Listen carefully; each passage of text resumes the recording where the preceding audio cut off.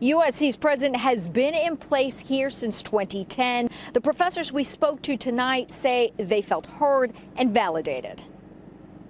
The push to act may have been the 200 high-ranking professors who signed a letter to the USC Board of Trustees. It said the school's president no longer had the moral authority to lead. I was shaking, and immediately I began emailing the fabulous group of faculty, including this woman we spoke to by Skype, Professor Ariella Gross, USC Gould School of Law, another faculty member who helped spearhead the petition. A group of us, a week ago just said, this is just can't go on. I mean, something is broken here.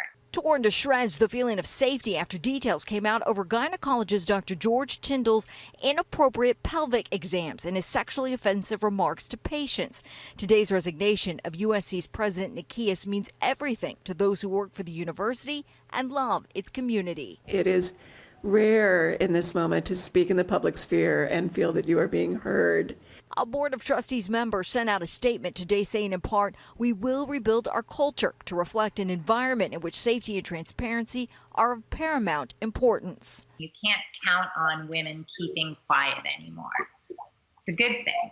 One first-year international student told me she's already looking for ways the university can keep students like her safe. I think maybe they should give us some international students, give us some suggestions on how actually people here do the physical exam. And as the university moves forward, the professors we spoke to say this is a new age. We're in a social media world where things just don't stay buried that you try to bury. The next president of the USC has to be someone who comes in with fresh ideas about how to include these new voices. More than 300 people, mainly former female patients, have come forward against the former USC gynecologist Dr. Tyndall, who resigned last year. He denied any wrongdoing. Hello, I'm Mark Brown. Click the ABC7 logo to subscribe to our Eyewitness News YouTube channel.